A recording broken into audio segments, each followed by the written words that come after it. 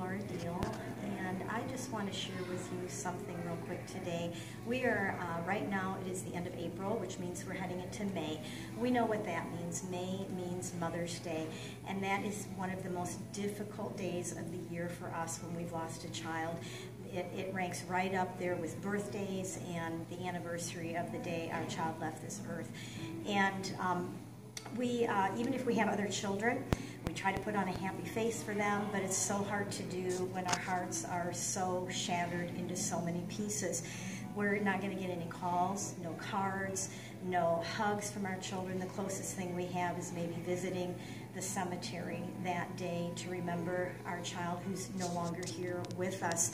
And from one bereaved mom to another, I just really want to say you have my heart, and I want to give you permission to not go to church, to stay home that day if that's what you need to do, and not to feel guilty about it.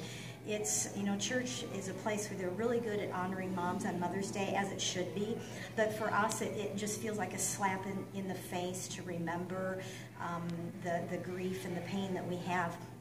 And people there are, you know, they want to help us, they want to try to fix us, they want to tell us what we should be thankful for when they see us crying or something, and it doesn't work. We know that doesn't work, and unless you can bring me my child back, there's nothing you can do to fix this.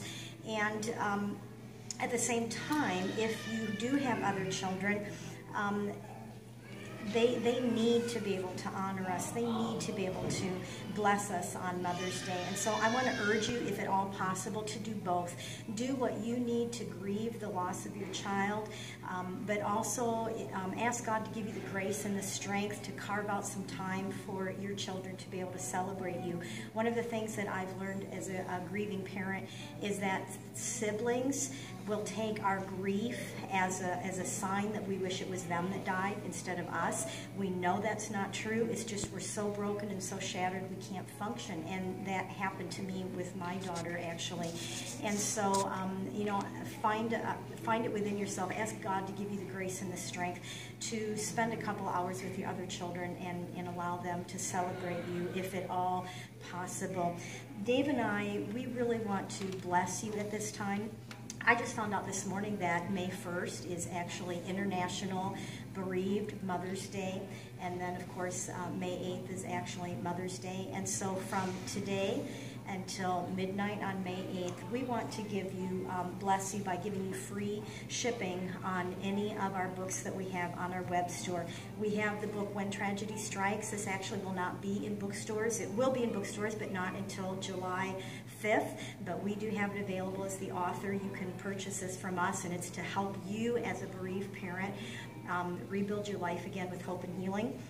We have this book, My Grief Journey, just came out hot off the press.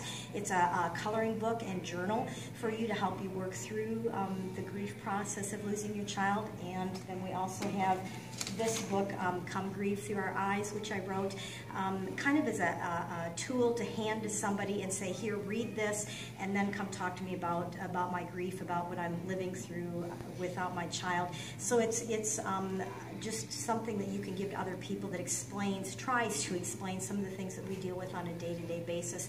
We have packages put together with reduced prices and as well. So if you want to go on to our website and check out our store, like I said, we just want to bless you somehow during this difficult time of year and offer you free shipping. So if you go to store.gpshope.org, you'll find our bookstore there, and you don't need the www. So with that, let me just say, we are here to be a light of hope in your place of darkness.